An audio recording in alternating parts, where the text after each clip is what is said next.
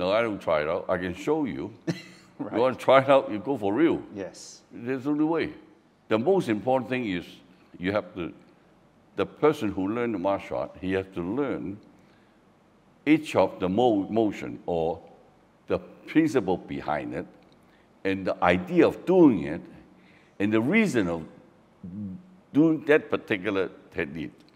They took me to another school called St. Francis Xavier. Yep. That's how I started learning Wing Chun. Okay. That was because one of my childhood friends is Bruce Lee. Yep.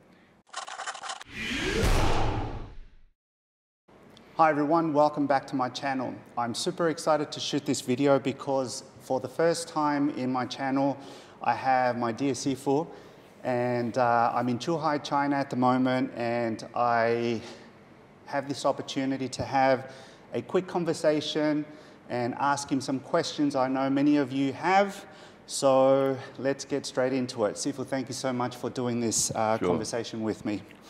So just for people that may not be aware of your vast experience in Wing Chun, so briefly, could you please tell us when did you get started with your Wing Chun training? Well, at first, when I first get into martial art is when I was 7 years old. Right. After the surgery in Macau, and I was staying in the hospital in and out for 9 months. So my body was weak. After so long staying in the hospital, I was a kid then. In Macau, there's not much places for exercise. Right. So my parents took me to learn how to swim. And of course, martial art is one of the choice. Yes. And then I fell in love with martial art. It's basically because after 9 months in hospital, I cannot catch up with my schoolwork. So I'd be more interested in martial art than study. Right. Which is very sad, but that was how it happens. Okay. And when I get to high school, finished high school, I couldn't graduate. Not high school. Primary school? Primary school. Yep. I couldn't even graduate. Right. So in Macau, nobody accepts me. So I have to go back to Hong Kong. My parents, no other choice. And in Hong Kong, I've been to 1 or 2 schools. I couldn't catch up. And then finally, they took me to another school called St. Francis Xavier. Yep. That's how I started learning Wing Chun. Okay. That was because one of my childhood friends is Bruce Lee. Yep. Because my cousin is a movie business, and Bruce's father is also a movie actor. Right. And they all knew each other very well, and my cousin lived very close to him, and that's why we're almost same age. He's about 1.5 to 2 years older than me. Right. And he always hang around with my cousin. That's how we get to know each other. And that time, those days when they shoot movies, during the holiday weekends, his father or my cousin took us to the studio where they shoot the movie, and there's a fight scene coordinator there. And he taught him. He never learned any martial art. And I wasn't interested in it because I don't think he's that good. It's mostly stage martial arts. Fighting, yep. And his father later on find out that he's interested in the martial art. He said, "Oh God, I think you're the real person." He has a good friend when he was in Busan. Right. And he knew that Ip Man was also come to Hong Kong. Those days, a lot of refugees, and he was one of it. Right. And so his father took him to Ip Man. Okay. After 3 months, and he started introduce me to Ip Man. Yep. And that's how it started with Wing Chun.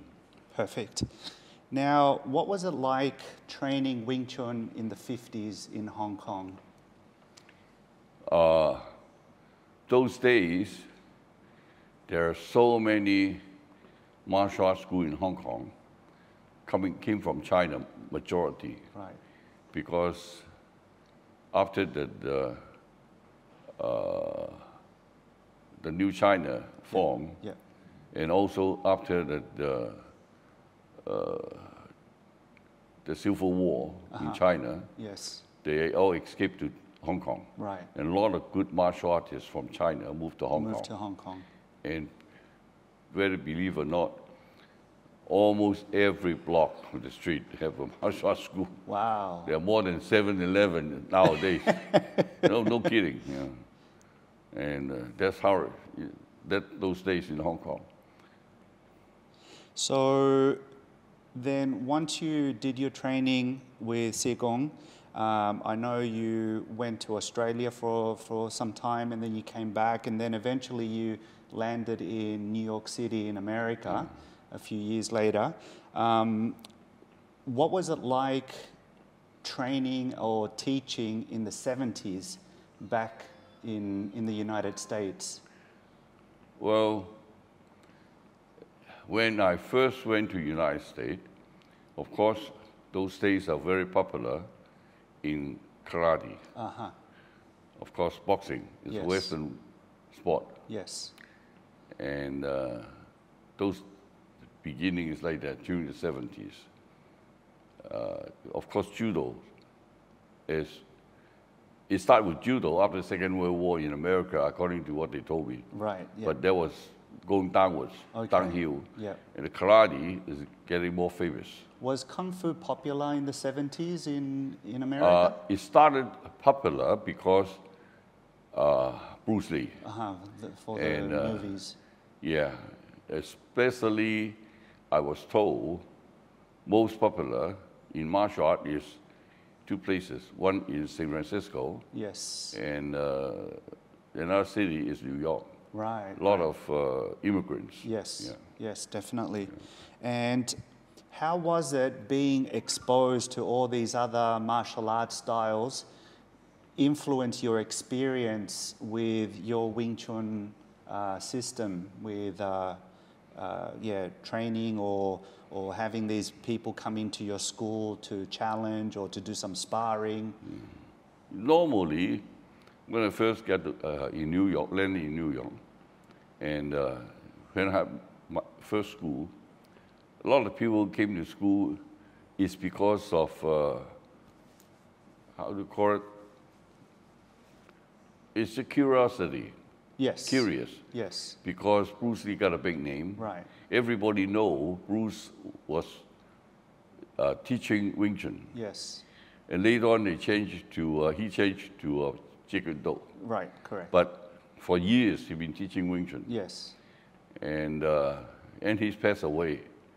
I was there since 73, 74, something so like it was that. It's just gone. Just, yeah. And soon people after. very curious. How Bruce Lee like? Right. And what kind of style, Wing Chun is. Yes. And they're not really against Wing Chun or against me or something. Right. They're just curious. Curious. They wanted to try it out. Yeah, we'll try it test. out. Right. And when you have a school, hey, you can't try it out. Yeah. Because if I didn't hurt you, you hit me. You look and bad. no, not you look bad. I get hurt. Right. Because they're all big guys. Yeah. So there's only one choice. No, I don't try it out. I can show you. Right. You want to try it out, you go for real. Yes. There's the only way. Yeah, I have, in the very beginning, it's tough because I've never seen people fight like that. And after a few times, you got catching the idea. Yeah. Actually, it's not much different. You have 2 hands, 2 legs. Exactly. You're not going to have 3 legs, 3 hands, so no big deal. So I remember you telling me some of these guys were very fast with the side kick. That one time I get hurt real bad. Right. But during the fight, you don't feel the pain Exactly. that bad. Yeah, it cracked my rib. Right. But it's just because my reaction is not used to react to that kind of motions. Yeah. But once you think about it, actually, it's no big deal, same thing. But just the way they stand it, the way they use their leg, the angle is a little different, but it makes no difference. But once you understand it, then you just cover the space and then easy. Easy. Yeah. And SiFu, why do you think nowadays there are so many Wing Chun interpretations? Well, I think that the reason is the people learning martial art nowadays are different with the old days. Nowadays, people are so busy making a living, or schoolwork is a lot of schoolwork for the kids. Yeah. Those days, people were committed almost every night they were there training. And the SiFu know each other very well, teaching the same thing everybody, same time, join the same time, for years. But nowadays, people are so busy, and they can't commit such time every week, every month. So that's one problem. The main problem still lying about on, how to call it? See, when somebody tells you a story, you 10 people the story, and after you finish the story, you want the 10 people to repeat it, the story. And they remember the story. But sometimes they always interpret it a little bit differently because the way they grown up, the way they socialize, the background, Yeah. So everybody have a different idea what he was told. Exactly. So he interpreted it differently, so he explained it differently. Yeah. And that's one thing. Yeah. And unfortunately, nowadays, people learn a few weeks, few months, and they become a teacher. Right. Not really qualified to teach. And they do whatever they don't know, they make it up. That's a big problem. And the worst thing is, they don't have the experience on applying it. Yes. They just think, hey, this should work. If I do this. It's just theory. Theory. It's not really a theory. It's they think this way will work. Yeah. Talk fighting. Yeah. Right. But in reality, it doesn't happen once you that get way. punched in the face, then reality kicks in. Yeah, because fighting is take two to tango. Yes. Take two to fight somebody. Yes. I mean, he has his own mind. Right. And everybody's mind is a little different. Exactly. And you think he would do that. Each person is different. And what do you do under the stress? Someone's coming at you. So, SiFu, that's subconscious fear. How can we, in your words, explain to the viewers what is applied Wing Chun? What's the difference between applied Wing Chun and other Wing Chun out there? Or I don't know other people. I don't care. But what I emphasize is what actually the applied Wing Chun, the name, wasn't start with me. You know them, the old students, when I was in New York and in Virginia. And because I keep saying them, hey, you don't try it, you don't know if it work or not. Right. I always tell students, don't believe whatever I said. Yeah. Because I want you to use your own mind to consider, is it possible? See, the problem in the Western world, the people who learn martial art and different with people in China today, even in Hong Kong, or the Chinese people. Because Chinese, we believe in the culture is respectful for the SiFu. Yeah. When you're respectful, they don't doubt the teacher. Yeah. They don't doubt. And they shame to ask questions, right, which is totally wrong. And most students learning martial art is they copy the SiFu, what to do, how they do it. which is also wrong, very wrong. Yes. When you copy somebody, you're never able to copy 100%. Agreed. Yeah. And then when you're the second and third person, fourth person, the fifth person, everybody not exactly the same. Yes. By the time you go to further down, it's totally different. Yeah. See, in martial art, every style is a good style. It depends on the person. And the most important thing is the person who learned the martial art, he has to learn each of the motion or the principle behind it, and the idea of doing it, and the reason of doing that particular technique. You know, you have to understand it. Exactly. You don't just guess. People are just guessing because they don't ask the question. They just guess. Yes. That's why everybody is different. Once you understand, as you say, SiFu. Then once you understand, use your way to do it, you're better than your SiFu. Yeah. And that's the best way. And that's the best way to evolve Yes. the system. Just like I said that when somebody asked me, you know, Wong Kar-wai, Yes. he said, is Yip-Man, can we call Yip-Man grandmasters? I said, why not? Even though he is not the one who invented this style, even though he may not, he did not conquer the whole world with the martial art. But the point is, he teach somebody, he able to teach somebody same thing he learned and better than he is. Right. That is a grandmaster. That's a grandmaster. That's a great teacher. Yes. Absolutely. And SiFu, how would you say your teaching has evolved with, not as a practitioner, but as a teacher, as a SiFu, when you were teaching in the 70s, maybe the 80s, the 90s, and now? Has it evolved a little bit with how you teach or what you teach? No. No? All the same thing every year. Yeah, I mean, yeah. all these years. Yes. There's only one thing that I realize the best way to teach somebody is to let the student teaching somebody else. Right. Because it's like teaching yourself again when you express it. I tell you, that opens your mind. Yes. That's why I insist, student, I teach you something. No, now you teach him. Right. Then when you start teaching him, then you find out, hey, there's a lot of things I'm missing. Yes. Yes. And sometimes your student will ask you questions you've never thought about. Right. And then also, when you're teaching somebody else, because he's not as good as you are, you're not under pressure when you work out with him. Uh-huh.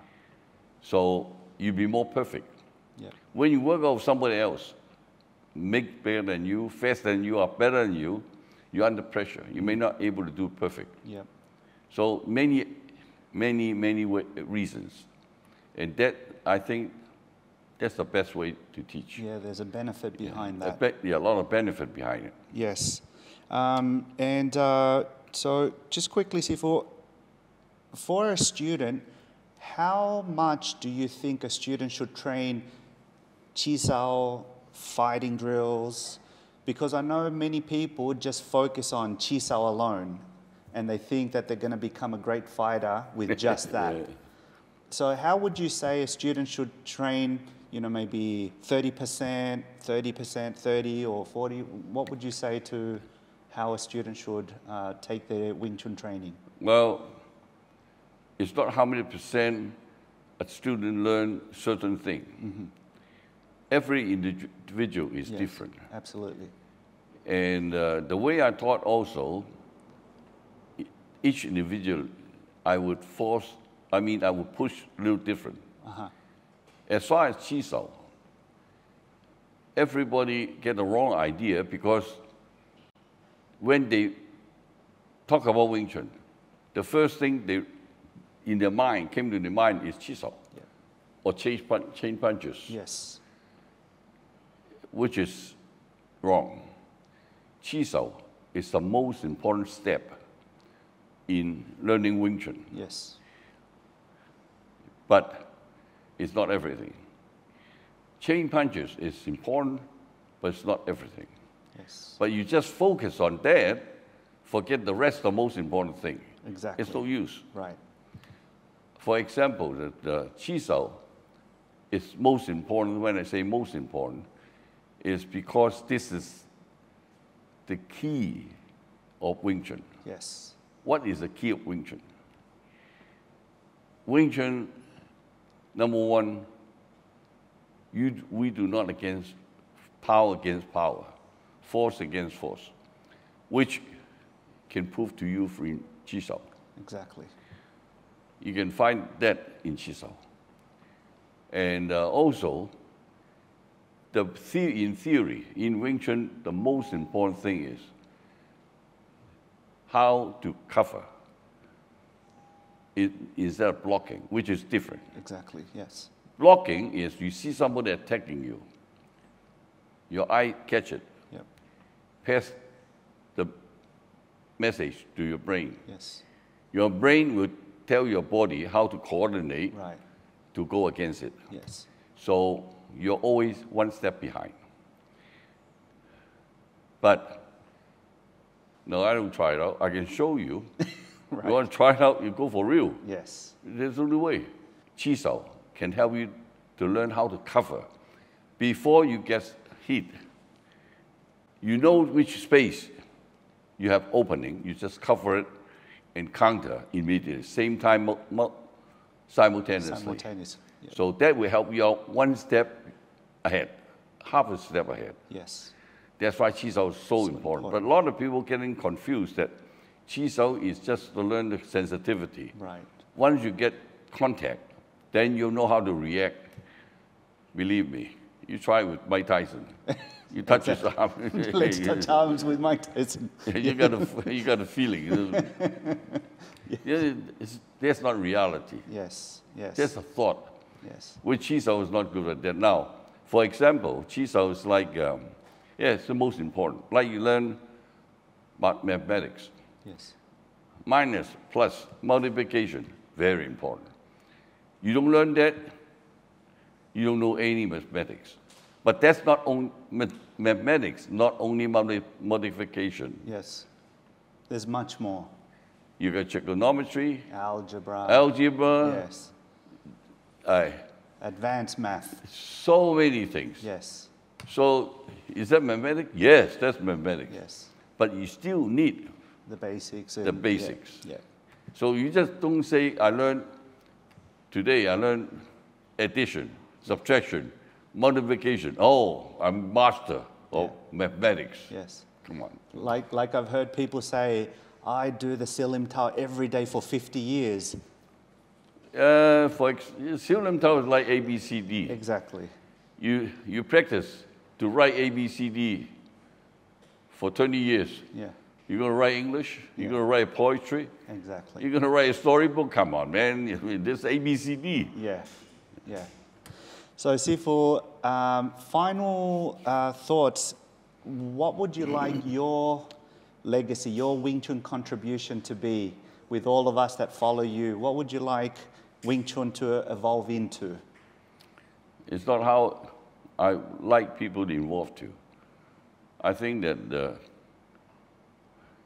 see, a lot of things, the world will keep turning, progressing. Yes. Before, we use horse. Yes. Then we have bicycle, we have car. Now we have plane, we have rockets. Yes. Yes, people are smart, getting better every day, improving every day. The problem is martial arts is getting downwards every day. But that is our culture. That is, how do you call it, something that, our history. People are so smart. We're not smarter than the old days, not because we're not smart, because we don't need it. We rely on other things, Yeah, on technology. we don't need it. And yes. You just like choreography. Yes. You write Chinese. Now you can put in a computer. And, You can computer type the word, and that's then it it, comes you out. know. Yeah. You don't need it. But Yes. why is people still working on it? Yes. Like art form. Art drawing. Yes. You draw a picture, beautiful. Yes. Hey, we take a picture with the camera.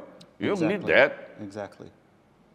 But why are we still doing it? You know, not because we're not better than they are. They are better than us. We never get better than they are because they spend more time with it. Right. Yes. But all I hope is to keep the culture or keep the history to those people who's good at it. Yeah. So we keep it. Keep the flame alive. Yes. Yeah, keep it alive. And I believe, especially since the pandemic, I think our training helps students with their mental health, with the physical health, and learn how to fight. Well, nowadays, nobody wants to fight. Yeah. I mean, you go to fight, you beat somebody up, you go to jail. Exactly. Somebody beat you up, you go to hospital. But it's good to have the confidence, at least, that you can... I tell you, that's the best payoff, is confidence. Absolutely, 100%. When I know I can handle it, exactly, you know, it's confidence. Yes. But the thing is, a lot of people get the wrong idea. Before they get better, or before they know how to handle themselves, they're afraid people doesn't know, so they keep promoting themselves. Yeah. But you have nothing based on. Yes. You know, like a rich person, when you don't have money, you want to show off you have money. Nice shirt, nice, you know. But when you have money, you don't want people to know you have money. You don't need to show, So, I mean, this is how it works. I mean, how the worlds are going on now, today. Yes. You know. Yeah. They know a little bit, they start showing off everywhere. We see that happen time and time again. Yeah, they're overconfident. Yes. When you tell a lie 1 or 2 times, they'll believe you. When you tell a lie for the 100th time, they start believing themselves. Exactly. It happens that way. So, SiFu, I just want to say thank you so much for taking the time to have this interview, this conversation with me. I know it means a lot to me, and it means a lot to a lot of people out there, students from all over the world. So thank you so much. Okay. And that's it, guys. So I hope you enjoyed this interview as much as I did, and we'll see you on the next one. Thank you, SiFu. All right, thank you. Okay, guys, so that's it for today's video. Thank you so much for watching. If you enjoyed it, please click the like button, share it with a friend. And guys, don't forget to check out some of my other videos. There's plenty of material there to keep you busy training and taking your Wing Chun to the next level. If you haven't already, check out my online academy.